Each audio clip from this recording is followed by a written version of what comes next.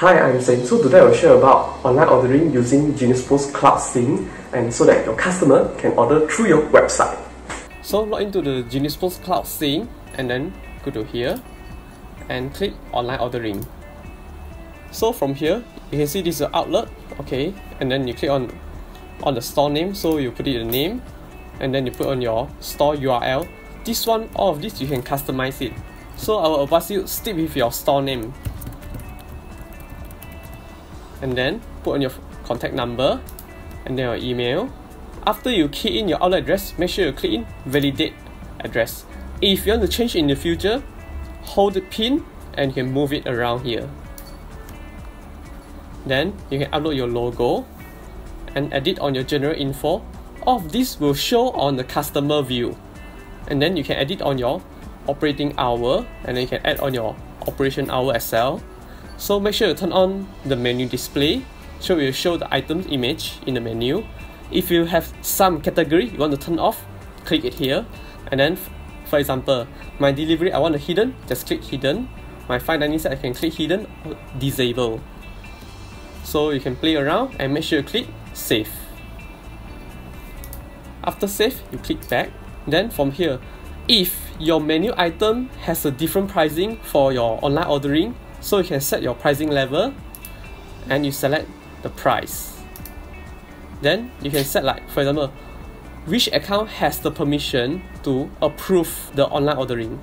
For the delivery method, you can click on self-collect or delivery. You can set on the max distance, minimum order, free delivery. So you can set on your delivery price based on the distance and your different pricing. Other than that, you can turn on the pre-order setting.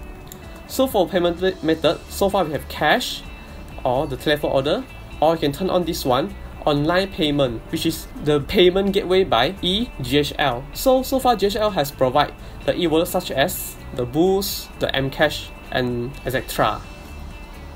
If you want to apply, you can contact to me and I help to submit the document, and it's charged based on the transaction. So after you get the online payment, eGHL, so you can have your own merchant account, your merchant key and the payment type. This one I will suggest you to create a payment type and name it as eGHL.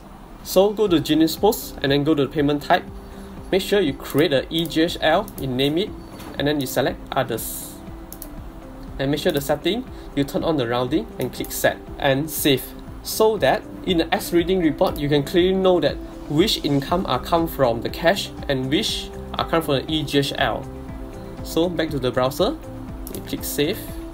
So if your customer want to access to your store, make sure you copy this link and paste it in your social media or share it to your customer. So when the customer order, you show it like this.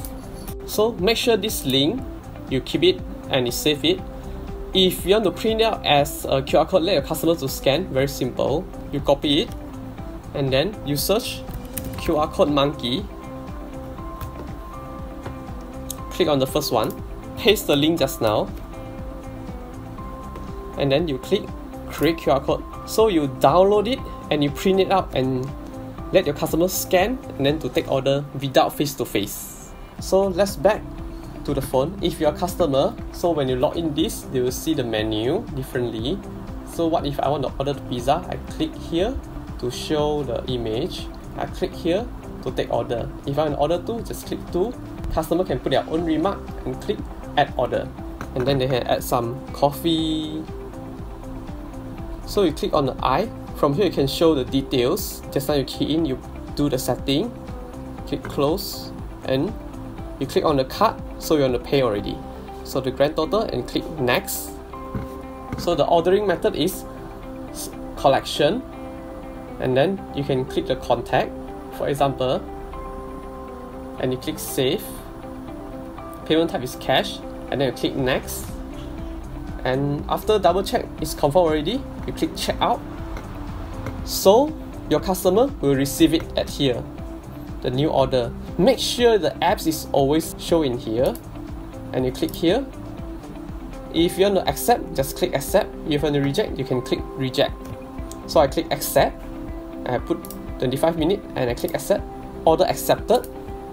So in your phone, it will show that your order has been accepted on what time, what date, and your order number, and you click close. So from here, you can always click on the check connection, restart connection, and retrieve missed order. So where you refer to the manage online order, very simple. Go to function, online order. Just now the customer has keyed in their name, right?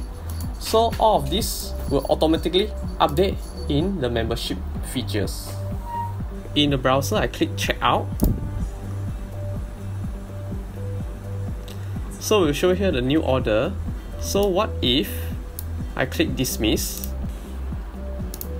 Then you can refer to the online order, or you make a decision either for accept or reject. If you click reject and you key in your reject reason, so you show it order rejected. That's all for today. Thank you.